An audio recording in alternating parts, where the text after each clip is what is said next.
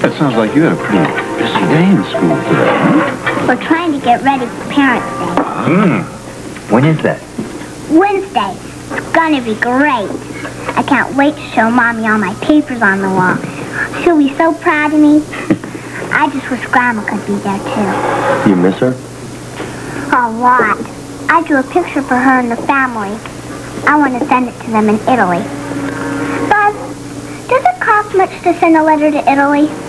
Your godfathers will bankroll this enterprise. Absolutely. It's money well spent.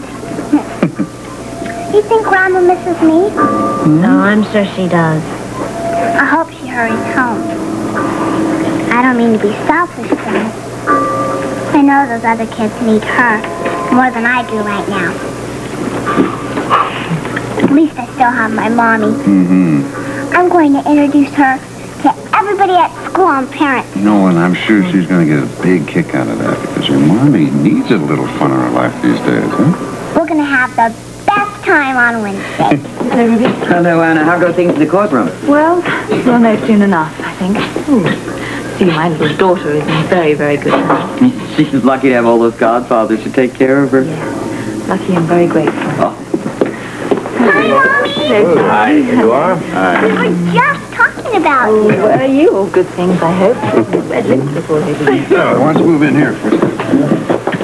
So, you spoke with Lucy Coe? Yes.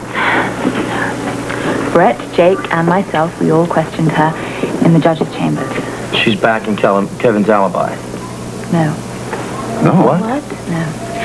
Lucy Coe did not see Kevin in the library reference room in the morning that Jennifer was murdered. How badly will that hurt Kevin?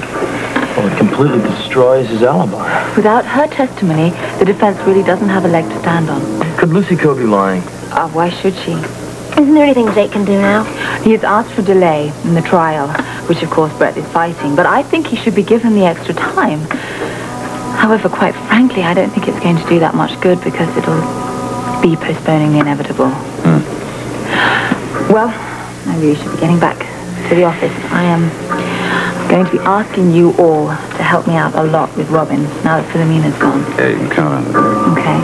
That's really what I wanted to discuss with you. And thank you two for picking her up at school today. No problem. We'll coordinate our schedules so that... I really do. But you, now you're not going to be able to spare much time because your schedule's busier than mine. I'm never too busy for my favorite little goddaughter. You have more than one? You're just about all I can handle right now. You can drop Robin off home. I've got to go back sure. to the office and then I have to speak with Jake. He's probably breaking the news to Terry and Kevin right now. Listen, I got news. Okay. Strange. What is? I really got used to playing on your team. I don't like going up against you. Well, we're really all working together. We're all trying to uncover the truth, and I think if we can do that, then we'll all go home winners. But better luck to our side. Oh, dear. Amen.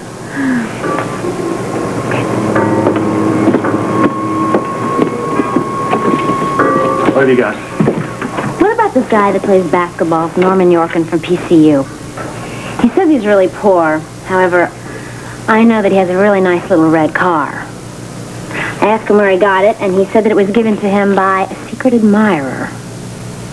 Sounds pretty fishy, but what does that have to do with the case at hand? Maybe nothing. Maybe a lot.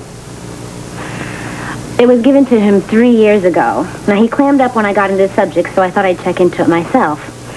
And I found out that this gift that was given to him by his secret admirer was given around the same semester that Red Flynn was fired. We may have come up with something here. Oh, Felicia, our one chance is to break down the prosecution's witnesses. You may have come to the first step in that direction. Well, what can I do now? See if you can find anybody else who played on the basketball team. An honest player, somebody who was offered a car but turned it down. Maybe he can lead us to this secret admirer. What about me?